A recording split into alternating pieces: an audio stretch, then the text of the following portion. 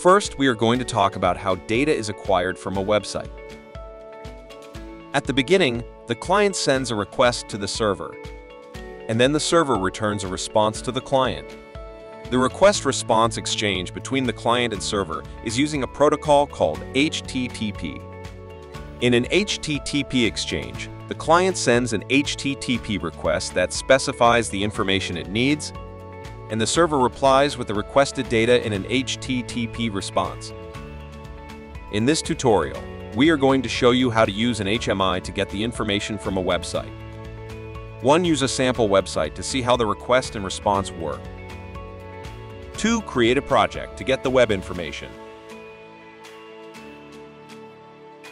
Here we are using a web API to see how a client sends a request and what response a server returns.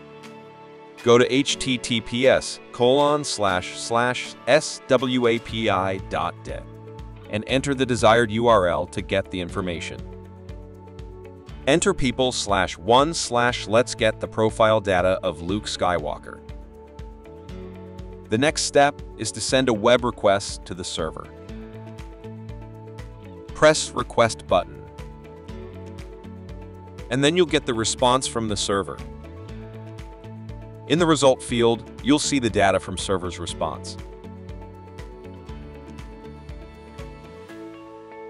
On a CMT XHMI, JavaScript can be used to send a web request and get the information from the web server, so that the data can be transferred from the web server to HMI or PLC's register,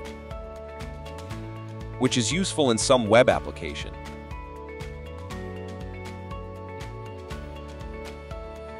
Now we're going to demonstrate how to use the JS function in EasyBuilder Pro to get the data from the website. Go to WienTech's JS Object SDK documentation website. Go to Web Request and download the JS resource file.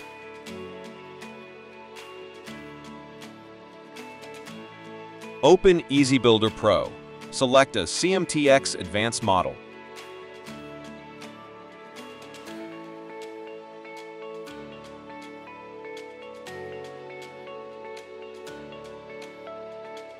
In the Object tab, open JS Related and click JS Resource.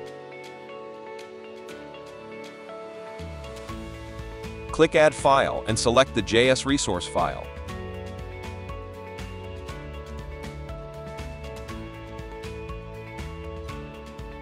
Click Copy Path to copy the JS resource path to the clipboard, which can later be used in JS Object source code. Create a combo button and select Execute JS in Action Group 1.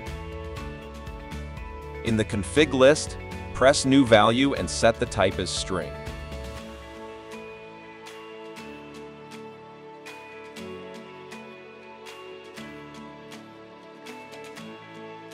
The URL to be used is https://swapi.dev/api/people/1. Paste this link in value field.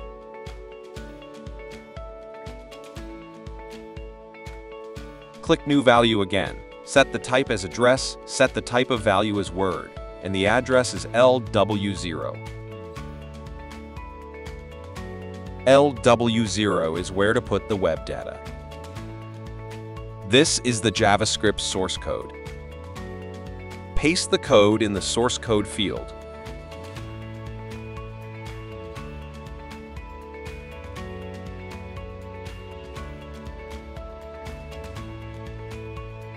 The code in line 1 will call the JS resource file. Make sure you use the correct path.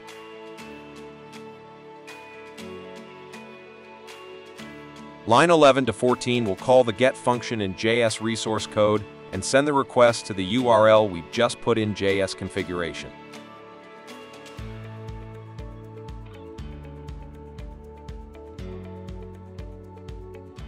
Line 5 to 9 will process the response from the web. Body is the information needed in the response, which is the same as this part when you open the URL in the browser. The information in the response is usually in standard JSON format. Line 6 is necessary whenever using JavaScript to receive JSON format data. Now let's extract the name from the processed information. The name used is my obj.name. If you want to extract height instead, change my obj.name into my obj.height. Line 8 will write the data of my obj.name into the address in JSConfig, which is LW0. Press OK to finish the JS setting.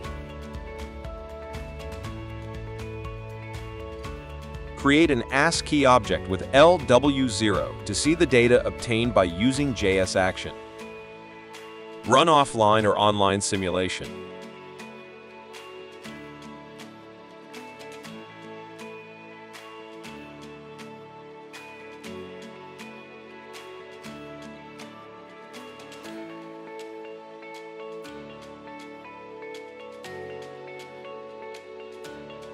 Press the combo button to see the result.